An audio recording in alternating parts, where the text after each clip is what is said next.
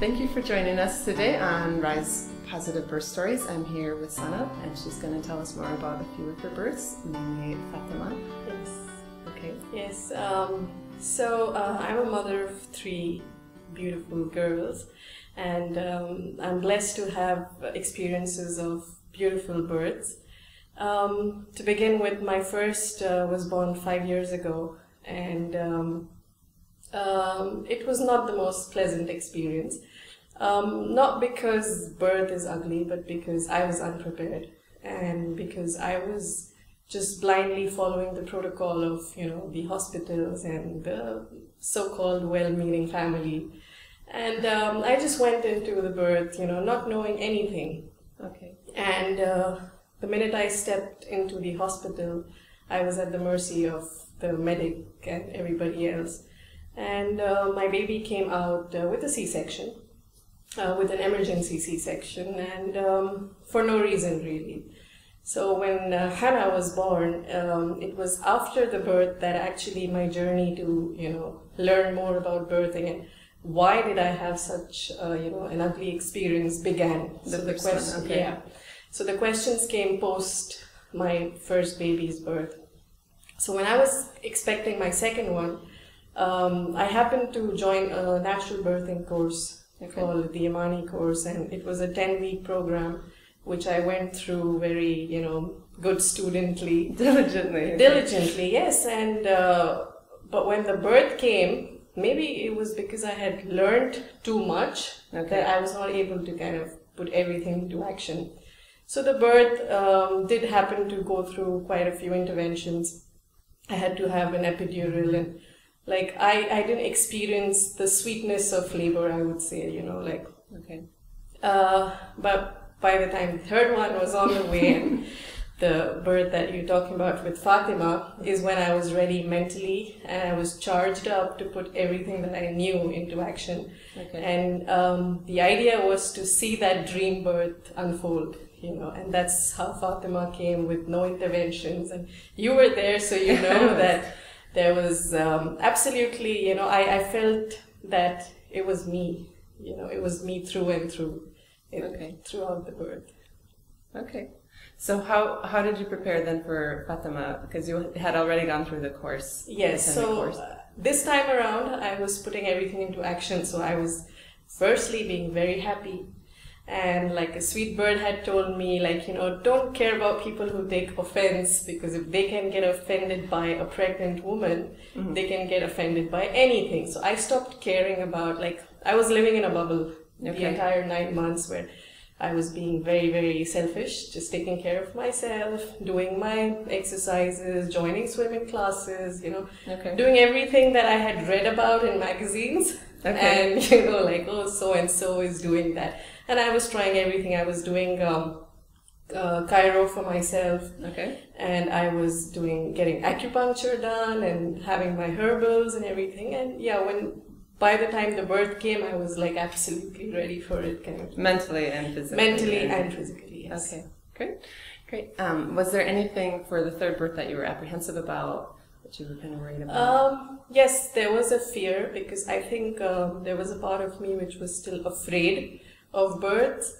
Until the birth itself, or the process of birth, or just everything, because I had never really done it. 2 babies in, and I had never really done it. So I had this thing that until I make it, I'm not sure if I will make it, Okay. So you mean through just the unmedicated portion? Yeah, will I be able to finally have that natural birth, and will I actually be able to, be that woman who's following her instincts and not listen to, the advices that are being pushed towards me by the medics and everything. Okay. So until I reached the end and the baby was in my arms, I wasn't sure if I would be able to do it. Okay. Yeah. Okay. What do you think about any of your preparation, or even during the labor, helped you the most?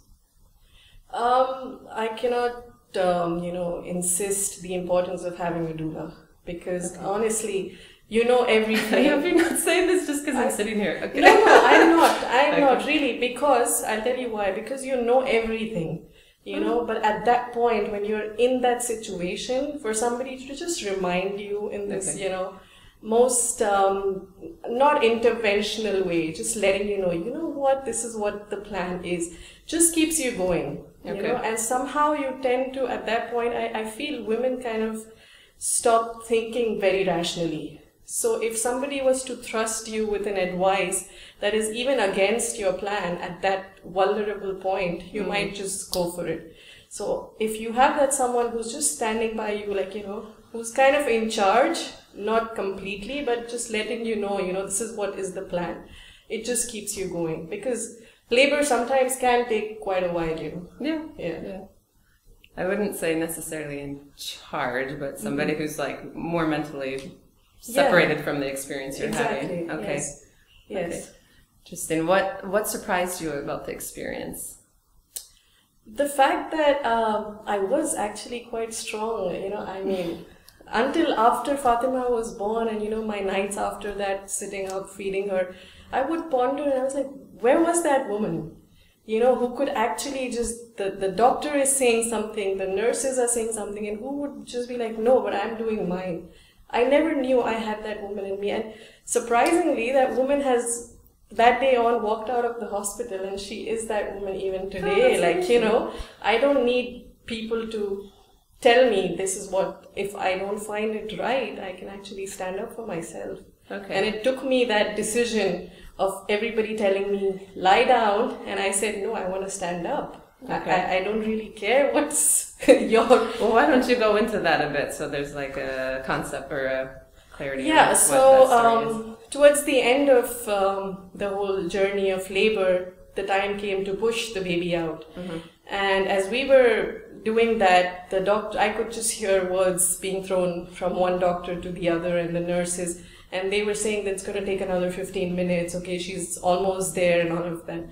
And they wanted me to lie down in a position suitable for the doctor to bring the baby out.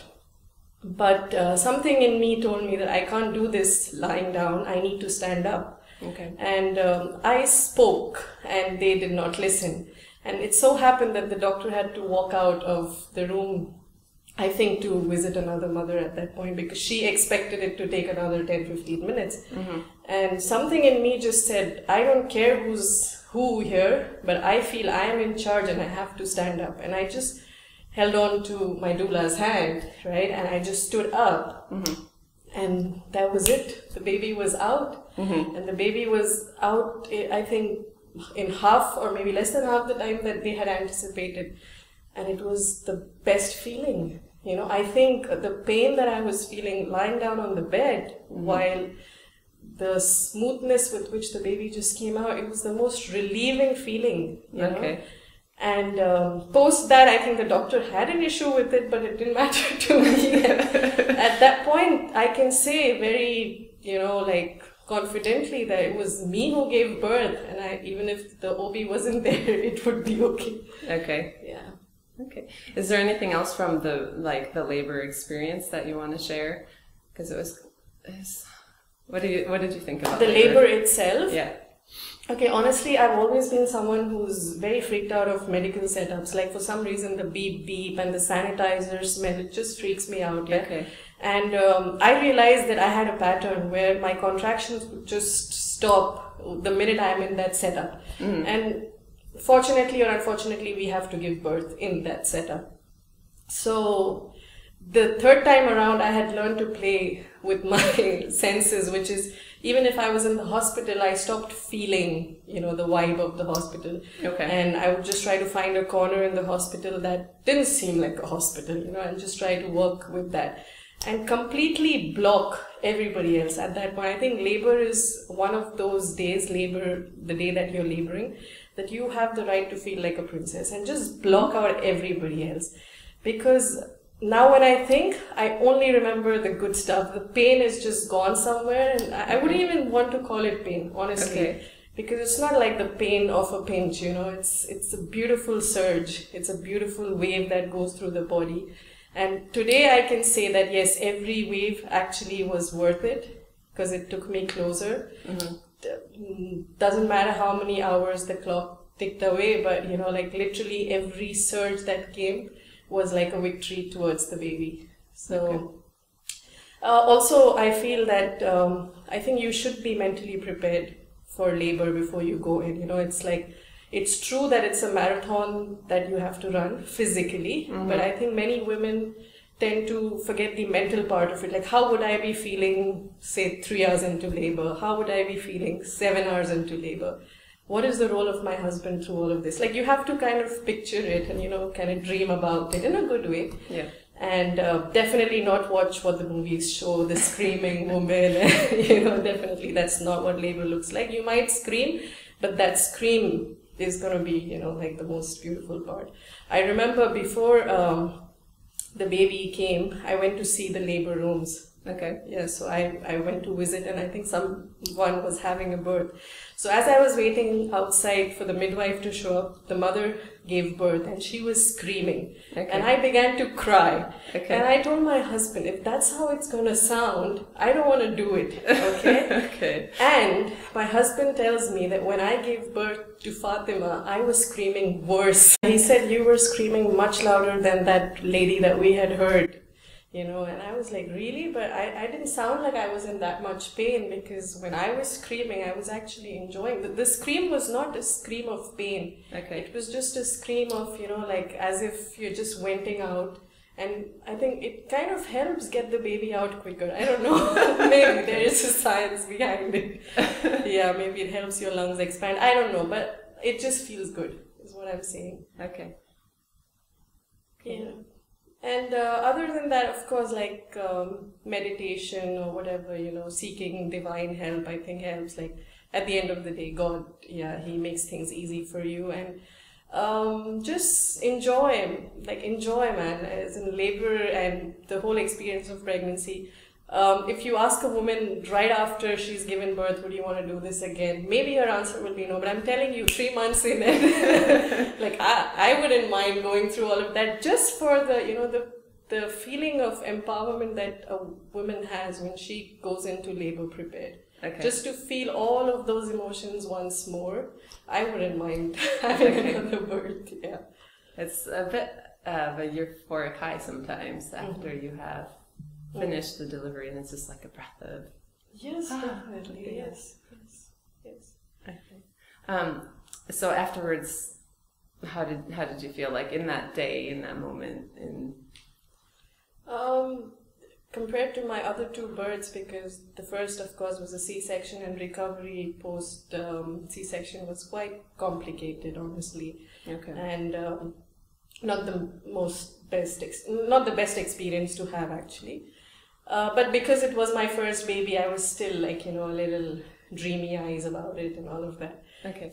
The second birth, because I was recovering from the epidural again. So what happens is you're not in pain at all, and then all of a sudden it comes up, right? Okay. So there is no smoothness to the pain, and that is why it can become a little traumatic at that point. Okay. But with my third baby, I like, the baby was out and I was having chicken noodles, you know, and enjoying it, because like, you know, that's it. Nothing much to do. Of course, there was some stitches that I had, but they healed quite quicker, and, you know, basically I think I enjoyed my baby the third time around.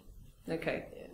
The first couple of days, or just because you didn't have that extra recovery time?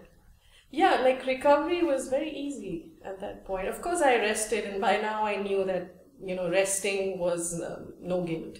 So I was resting, and of course the other 2 were at the, you know, care of their father. Okay. And I enjoyed my baby the third time around, I feel, the most. Like, I think my baby probably would have enjoyed her mother the most. Okay. The third time around, yes. Interesting. Okay, so do you have any other advice for somebody preparing for birth? Yes, so do all the shopping, get your color-coded clothing, everything, but there's nothing, no bigger gift you can give your baby than just preparing for birth, labor, no matter what way, you know, not necessarily a course, but like, you know, build that village community where you have women sharing experiences, talking to each other, and I wouldn't say go knocking at every door for advice, because sometimes I think it's the mother's instincts at that moment that just do miracles. Yeah. But definitely get companionship, you know, amongst the women around you. Be selfish. Be so selfish that you've never been, you know, no matter how kind-hearted you are. Like, take care of yourself. Yeah. I think this is the ideal time to, like, you know, invest in your own body and your mind and everything. Take every guilty pleasure that you've ever dreamt about and just, you know, go for it. Because once the baby comes, you're going to have to share those, right? Yeah. You're never going to have an ice cream alone, so go have that. That ice cream. And, you know, like, of course, nutritionally, have a rich diet so that, you know, you don't experience the fatigue and all post-birth. Mm-hmm. But at the same time, a pizza once a day won't hurt, so it's okay. Once in a while. Once in a while. Great. Great. Well, thank you so much for sharing your stories.